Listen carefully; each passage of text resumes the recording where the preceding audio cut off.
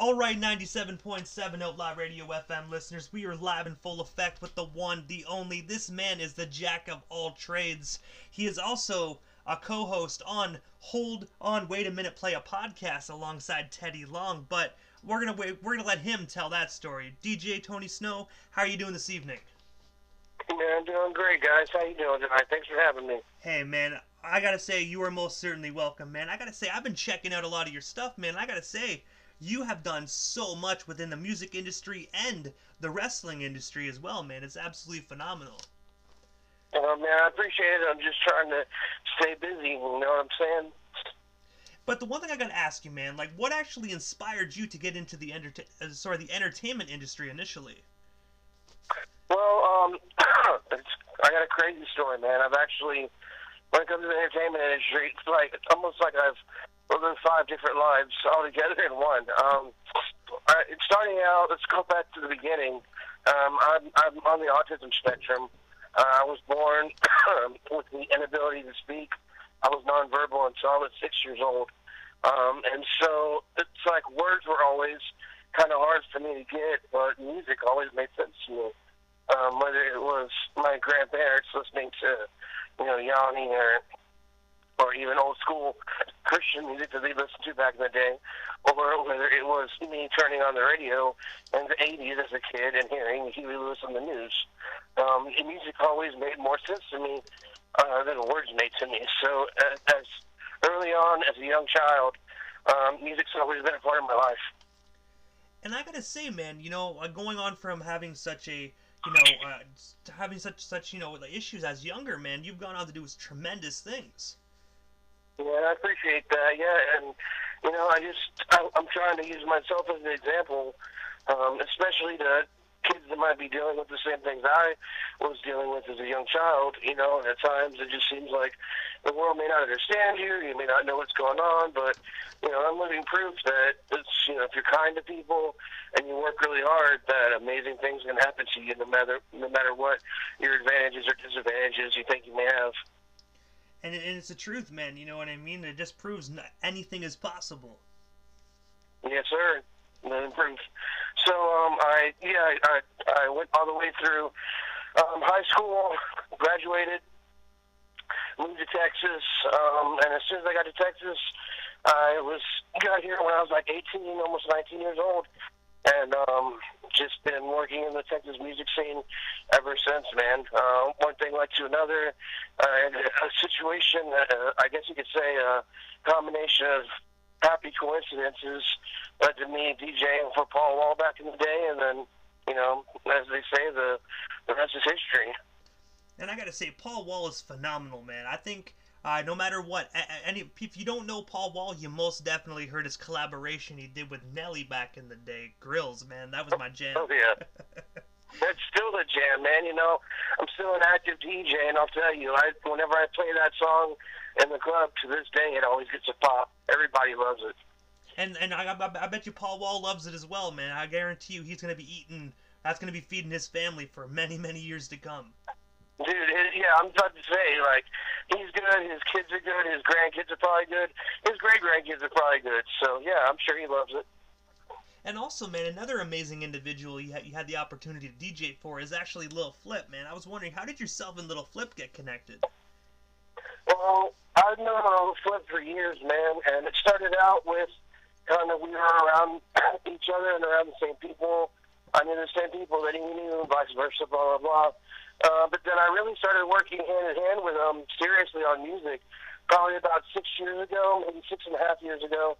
And for a while, I actually lived with Flip for a little over 2 years, and I was pretty much like his in-house engineer and studio guy because, he's got a home studio, and even when he doesn't have a home studio, when he's on the road, he's always got relationships with recording studios.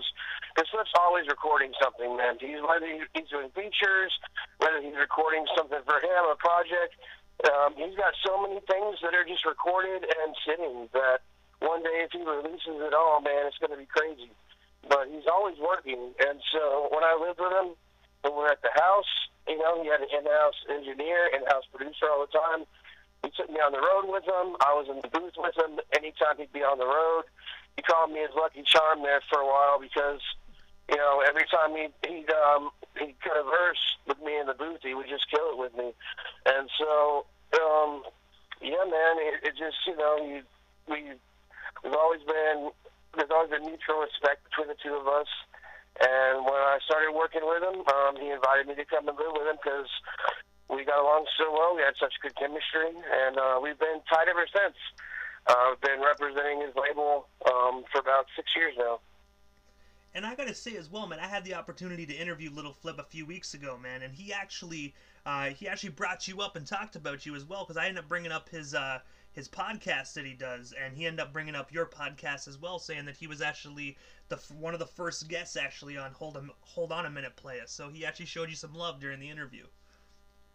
Yeah, man, I appreciate that. Yeah, that's big bro, man. And it's crazy, when this pandemic started back in March, everybody was like, you know, what do we do? You can either you could do one or two things. You could just hunker down and sit at home and just live in a world of fear and be reactive instead of being proactive, or you could be proactive. You could take what your future is and everything by the horns, if you will. And that's what Flip did. He started his podcast right when the pandemic started. You know, he was like, okay, well, we're going to be in the house. I want to be productive. I know all these people we can use as guests, blah, blah, blah. And so, you know, he got his podcast. It's an award-winning podcast, even though it's only been out for one season. And yeah, he's one of our the guy that's launching. He's, you know, an investor in launching behind me and Teddy's podcast. I brought Teddy along to Texas. Actually, SWE Fury, which is a wrestling promotion that I work for, I'm one of the producers and the music director. Teddy Long is our general manager. And so when he was in town for his show, I brought him to the Flips podcast. And at this point, Teddy and I had filmed a couple episodes of the podcast. We were just a few at Enyo, and I brought Teddy by there, and man, he saw Flip's podcast and his studio, his set, and he was like, man, dude, Flip, this looks great. You know, me and Tony are doing a podcast, and I want you to do our podcast too. So he came on as a guest, and the next thing you know, he's, you know, basically the executive producer of our whole podcast now. And also, as well, man, I also noticed that you actually released a compilation album titled Smokelahoma, man. I was wondering, what's the story behind that phenomenal compilation record? And, of course, where can we actually snag ourselves a copy today? Yeah, you can go on my Bandcamp is djtonysnow.bandcamp.com. And I've always loved putting together compilations and mixtapes and things like that. You know, I grew up in the 80s and 90s. I was always the kind that would sit there and, you know, record my local radio with my CD or with my cassette recorder, you know, with my tape deck, and make my own mixes. I've always loved making my own mixes. So I started with this kind of series. I did one a few years ago called Winter is Coming, and then I followed that up with The North Remembers. And then I moved to Oklahoma last year, and when I did, I decided, you know what, let's just put out a little project commemorating my move. You know, and I always told my homies that I turned Oklahoma into Smokelahoma. So I came up with some artists, friends of mine, that, you know, let's do a compilation of stoner songs. And I ended up Devin the Dude, first person I called. And we put a song called Do You Love Getting High on there. And it's just been, it's still doing great numbers, man. I put Afro Man on there. The cool thing about any of my compilations is you don't just hear from the mainstream artists like a lot of other DJs will put. I put on indie artists along with the mainstream artists, and I mix them in and out. You know what I'm saying? To where you can't tell the difference. So yeah, all my stuff's available. djtonysnow.bandcamp.com. I did some stuff with UGK Records a few years ago. That was just incredible. It's called The Resurrection of the Trill. Y'all check that one out. But yeah, man, I've just been fortunate. You know, I got to tour with Afro Man for a few years. Like I said, the first artist I worked with was Paul Wall, and the whole reason I got the job was I was there and I was ready, because the DJ he had with him that night, his computer just died right in the middle of the set. And Paul Wall tried to buy time. He was inviting fans up on stage to take pictures with him and stuff while the guy was trying to get his thing done. And finally, I just spoke up. I went over to see Ferris, Paul Wall's manager, and I was like, hey, man, you know, I'm DJ Tony Snow. I've got most of his music on my computer already, you know, and next thing you know, I'm finishing up the show, and, you know, fast forward 15 years, and I'm on stage with Michael Watts at, you know, Texas Rap Fest. Hey, where I'm in New York DJing for Puff Daddy, you know? And I gotta say, man, by the sounds of that, man, that was fate. It sounds like that computer died for a reason. You know, most people keep their computers plugged in, so the fact that it actually died that night, man, was an amazing opportunity and opened so many doors for you. Dude, it was like when Drew Bledsoe got hurt in the Super Bowl and Tom Brady got the ball, man. I was ready, and I ran with it. Hey, man, and when you said you actually, like, a DJ for Puff Daddy, man, I gotta ask you, because, like, I didn't have this in the list. This is just some improvisation here, man, but, man, what was it like just being up there DJing for Puff Daddy, because that is huge. Man, it was crazy. We were in New York. I was in New York with Flip, and we were doing a media run. We did Vlad TV, we did This Is 50, we did MTV, we did a bunch of other stuff, and one of the things we got invited to do was we were invited to Jadakiss's album release party for the album Top 5 Dead or Alive. And that was another thing where when I got there, the DJ that was supposed to be there hadn't shown up. And, you know, Flip actually spoke up and said something, and next thing you know, I'm setting up in the DJ booth. And, you know, they just kept bringing me thumb drives because he had special guests. So, you know, here comes Swizz Beatz. Oh, man, this is awesome. You know, here comes, you know, the LOX, here comes these guys, you know, and then they started doing All About the Benjamins, and next thing I know, I turn around to my left, and I see Puff Daddy come onto the stage in the fur coat and walk right past me and stand there, and he'd dab me up, and then we do All About the Benjamins, and this club in Manhattan that was just packed to the ceiling. It was, man, I'll never forget it, man. It was crazy, and you know, me being a DJ and a networker, I wanted to get a picture with him, but as soon as the song was over, man, they treated him like the president. They came in, security grabbed him, and they got him out of there. He was in and out. And by the sounds of it, man, with that concert, you really had no clue who was coming up on stage next, man. So when you turned around and saw Puff Daddy, man, did you get that Jimmy leg and almost collapse a little bit, or were you like, you know what, man, I'm DJ Tony fucking Snow, I can do this? Yeah, it was a little bit of both, man, because, like, you know, I'm always confident in myself when I'm on stage. That's my environment. But at the same time, it was like, it was almost like, I felt almost like I was ridiculously high all of a sudden out of nowhere. You know what I mean? I don't know if that was endorphins or whatever, but it was like, okay, you know, we're here, let's do this. Here we go. When am I going to ever have a chance to do this again? So... I'm gonna be honest, man. You by the sounds of it, you had much more composure than me. I don't know if I was DJing and I saw Puff Daddy come on. I don't know, man. I think they'd have to find a third DJ because I'd pass the hell out. Well, you know, I was hanging out with Will Cease that afternoon, and he kept me good on some sour diesel. So, you know, I had my Popeye had his spinach. I was all good. Hey, man, it sounds like that. It sounds like that was a good thing, man. That you actually had that Popeye had his spinach that day. Yes, sir, definitely. And also, man, I noticed as well that you were actually part of a group called the Backonomics, man. I was wondering, what's the story behind that phenomenal group, and of course, how did you guys all meet? Oh man, Backonomics, you did your homework, man. I'm impressed, bro. Backonomics it's a collective, man. We're like Wu-Tang, except we're all just short, fat white dudes for the most part. That's how we started out, at least. It's gotten eclectic, and it's more eclectic as it goes, man. It's been like there's always been it's like Kiss, but with hip-hop. There's always been the two constants, me and Wesley Warhol, and then we've had, you know, different members come and go during the years.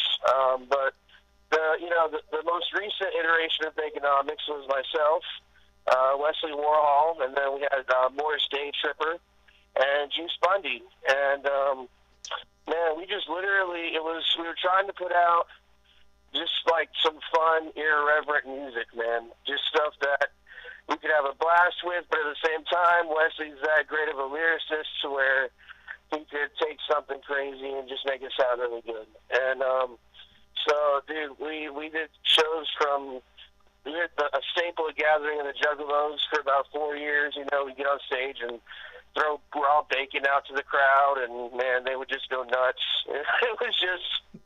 It was, and it's weird because it was almost kind of political satire music too. Yeah, you definitely got to check it out. Baconomics.bandcamp. And also, man, this is the one thing that I've been excited to ask you, man, because growing up, I've always been a huge fan of this wrestling promotion. And I'm actually, I gotta say, I'm really happy that it's still actually on the air as well. But you are actually a music producer over at Ring of Honor Wrestling, man. And I have to ask you, how did that come to be for you, man? And of course, what is it like working with Ring of Honor? Man, Ring of Honor, I love those guys. Shout out to Ian Riccaboni, Gary Juster, Greg Gilliard, man. Again, I'm the same way. I was always a Ring of Honor fan growing up. And then when I finally started, when I started trying to cross over from hip-hop to the world of wrestling, because I got to know a lot of the wrestlers from different events and made good relationships with them, and they invited me back for other things. You know, I was there in the first Ring of Honor show I ever went to. I was against the Young Bucks, because I met the Young Bucks at the Gathering of the Juggalos. They were wrestling for Juggalo Championship Wrestling. And so I go to Ring of Honor, I meet these guys. They had a young dude that started wrestling with them named Flip Gordon, and he came to the ring to Game Over by Little Flip. And so I reached out to him, and I was like, hey, man, you're a fan of Flip, blah, blah, blah. Well, you know, my name's DJ Tony Snow, and from that relationship, fast forward, and I'm doing music production for them, making entrance themes for their different wrestlers, making segue and music for their TV, for going in and out of commercials. I even did, I produced a whole 10-minute long short that was featuring Flip Gordon for them too, and they were like the first wrestling company that hired me, and from then I've branched out to the other ones. But I went on to started working with Ring of Honor right during the peak of the Bullet Club era. So they were selling out shows everywhere, man. Every show that I worked for them was a sellout. You know, you had the Young Bucks, you had Cody Rhodes, you had all the guys that are over in AEW right now. They were all Ring of Honor first. And so I got the chance that gave me the opportunity. I got to become good friends with Gary Juster, who he's one of the executives at Ring of Honor, and he's lived quite a life too. He's worked for every major promotion. He worked for WCW under Eric Bischoff. He worked for WWF and WWE under Vince McMahon. And he's always had a soft spot for me, man. And so thanks to him, I've gotten opportunities there that have led me to, you know, right now I work with SWE Fury Wrestling. They're based out of Texas as well. And, man, we have, you know, Teddy Long's our GM. Kevin Sullivan is one of our producers and does play-by-play. I'm the music director and one of the producers as well. We have Tim Storm was our champion up until just a couple weeks ago when Charlie Haas won it from him. We just had a huge show in Carthage, Texas, where we brought in everybody, man. We had David Boy Smith Jr. there. We had Lacey Von Erich there. We had Teal Piper, who's Roddy Piper's daughter, there. We had just an incredible show. Mil Muertes was there. Mark Henry, the world's strongest man, he's started to work with us. He was there as well. So check it out online. It's SWE Fury. You can Google search them. We're on TV on Fight TV, and then we're on CW33 in a ton of markets now. We're in about 30 million homes nationwide, and I produced all the music for it. So y'all give us a check out. I gotta say, man, that's actually dope. I gotta say, first and foremost, man, from one wrestling fan to another, you are a god in my eyes. I just gotta say that. Man. I have to say that, man. You know what I mean? But when it was going back to the Ring of Honor thing, when you said you actually, like, you know, how you helped create some of their theme songs, like, what are some of the notable wrestlers that you actually did the theme songs for? Because I'm actually really intrigued. Flip Gordon, Marty Skrull, And Tennille Dashwood, one of my favorite ones ever, is Tennille Dashwood.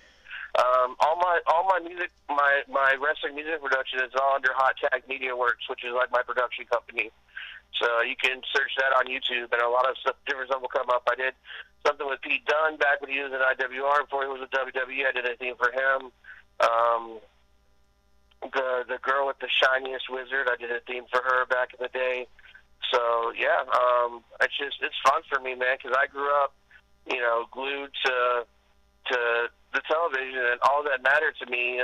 People on the autism spectrum, they obsess about one or two things, and they're good at those one or two things, and the rest of the world just doesn't really matter to us, so we suck at it. And so for me, the two things that I've always been good at and that have always worked for me and intrigued me is music and wrestling.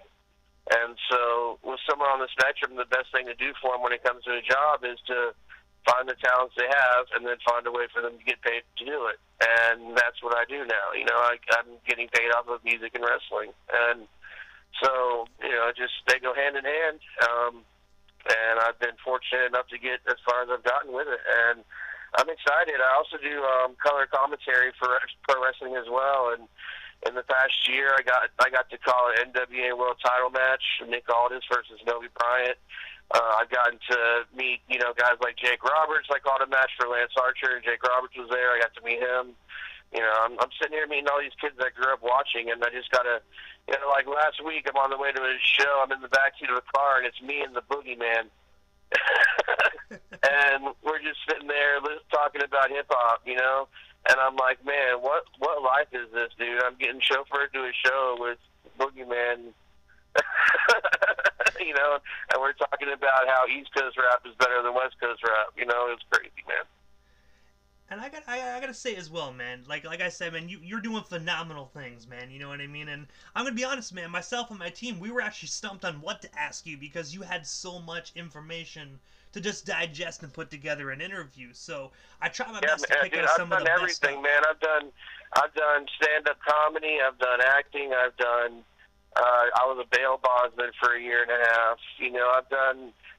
Like I said, I've lived about 5 or 6 lives in one, and one day I'm going to make a life story, and people are just going to be blown away. It's like the talented Mr. Ripley, except I actually did all this stuff, and I didn't kill anyone. At least not yet. All jokes aside. I might be like Marty Jannetty and end up going crazy and, talking about it on Twitter afterwards. I gotta ask you, man, when you just brought that up, man, do you think he actually did something like that? Because I don't know, man. Like, he just seems to go on a lot of rants, man. I personally think he might just be talking some crap just to get a little clout or something like that. Yeah, I brought it up over the weekend at a show. We had East Texas Wrestle Fest, and I brought it up around some of the vets, and they all seemed to think that it was a work, and a lot of them knew Marty. I just thought it was hilarious that out of all the things you can say for attention. Yeah, because you never know. There's no stat. The statute of limitations are unlimited for murder, so you better hope nobody died in a hotel room. They can come back and get you whenever they want. Yeah, they'd be like Marty Jannetty. Well, guess what? Suplex your ass to the cell, man. You know what I mean? Yeah, super kick. Oh man. But as we already mentioned quite a few times throughout this interview, man, that you were actually the co-host over on Hold On, Wait a Minute, Playa podcast. Hold on a minute, Playa with Teddy Long. Yes, sir. But I was wondering, man, if you can, tell us a little bit more on how can we actually tune in and check that out? Now, the funny thing is, we actually, like I said, we did a few episodes that was just myself and Teddy, and we did it over streaming. And then we were approached by, some people who wanted to invest in it because they liked the chemistry that Teddy and I had together on screen, and Teddy's the credit behind Teddy's name and how much of a influence he's been on not just the wrestling world but entertainment, period, civil rights, pop culture. And when I talked Teddy into doing this podcast, he had no idea that he was such an icon in the hip hop world, much less anything other than wrestling. And I'll never forget the night I introduced Teddy to Mike Jones, and Mike hugged Teddy like he was his long-lost dad. Oh my gosh, Teddy Long, come here. It's crazy the impact that Teddy's had on these people's lives. And so we started doing this show, man, and we worked together great on it because, we have a guest on every episode. We've got 13 episodes filmed since we actually, did the whole production. We've gone down to Houston. We've, filmed stuff on the road. We have 13 episodes in the can, and we've interviewed everyone from, Jazz and Rodney Mack to the world's strongest man, Mark Henry. And then there's Flip, and then there's a couple others that we can't even mention. You know what I mean? But it's going to shock the world when they drop. And so, I ask questions about. I ask the guest questions, and then Teddy usually brings up stories that he has with the guests. You know what I mean? And so it's kind of a variety show and a talk show in one. I think you're going to dig it, man. And also, man, I gotta ask you, what is next for DJ Tony Snow other than the podcast? Because I know, man, like we just mentioned, you're living 5 lives in one, man. So, is there anything else you have going on? Anything else you want to talk about or promote while we still have you here live on the Canadian airwaves? Yeah, man. First of all, thanks again for having me, man. I love Canada. I shout out to Great North Wrestling up there in Ottawa. If it wasn't so cold almost all year round, I'd spend a lot more time up there. But I always get love in Canada, so shout out to Canada, man. But yeah, man, I'm at the stage in my career. I just turned 39, and I've spent so much time on the road traveling, and I really hate traveling. And it's funny that I hate traveling so much, and yet I've chosen 2 different career paths that require nonstop traveling. Isn't that just? But so I'm looking at winding down in my active career. I'm still going to work in pro wrestling, but I'm looking at transitioning over from actively DJing and being on the road nonstop when there's not a pandemic to working as a consultant.